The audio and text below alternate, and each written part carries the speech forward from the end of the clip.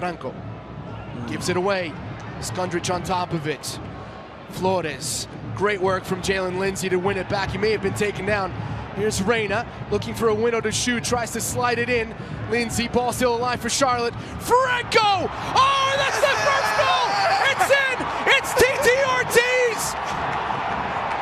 He rises to the occasion! He may not have known too much about it, but it counts nonetheless, and he writes himself into Charlotte FC history books, the first scorer for the club in Major League Soccer.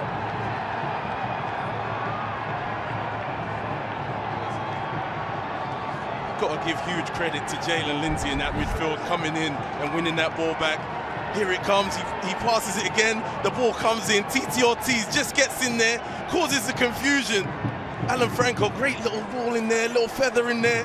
There's a bit of confusion and it bounces in, and that's the first goal for Charlotte FC.